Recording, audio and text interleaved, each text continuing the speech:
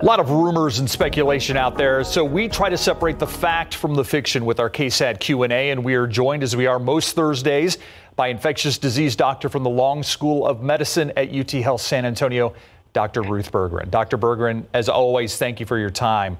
Right off the top, I want to talk about the numbers that we've seen locally. We talked to the mayor yesterday, and he acknowledged they're seeing a steady growth, but right now the projections are it's more of a hill that's being climbed, not the mountain that we saw a few months ago. Your thoughts on that?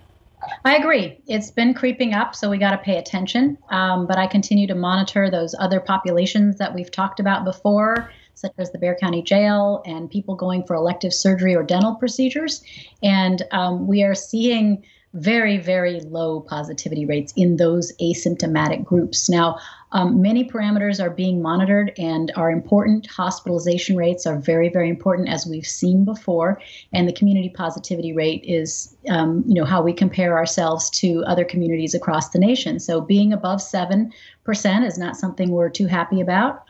But we can hang on to this advantage if everybody keeps their mask up and their distance 6 feet and their hands washed. We can do it.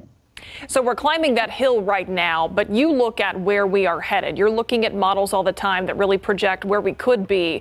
What do you think people need to understand about what the next couple of months might look like? We're hearing a lot of talk about, a dark winter and things. I feel like people's anxiety is growing a little bit about the way things may play out in the next few months. What's your advice on that? I would say just, stick to what we already know.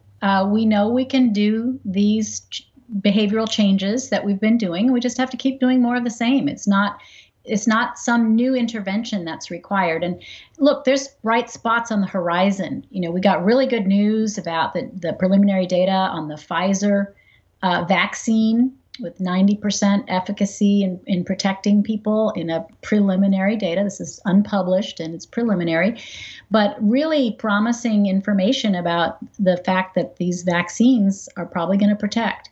And the other piece of good news is a new drug that got emergency use authorization, this time for people that are not hospitalized and not requiring oxygen. So this is really an advance. Talk a little bit about, Dr. Anthony Fauci talked about the fact that most Americans, he believed, should be able to get a COVID-19 vaccine by April. Is that a timetable that you think is doable? That's going to be a really tight timetable for us. It's going to require incredible focus and really working together as a community. Let me tell you why.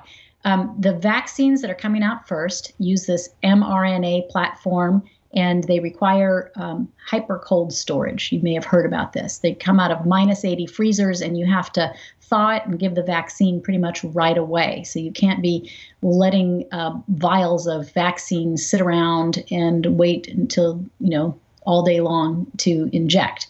It also you need to realize that most clinical facilities where vaccines are administered don't have -80 freezers. So we've got a big cold chain logistical problem that has to be solved. Those big old refrigerators are very expensive. Then we have the issue of vaccine hesitancy, which is a very real issue. And we've got a lot of work to do to get out and educate everybody and reassure people with the data that we have about the safety of this vaccine.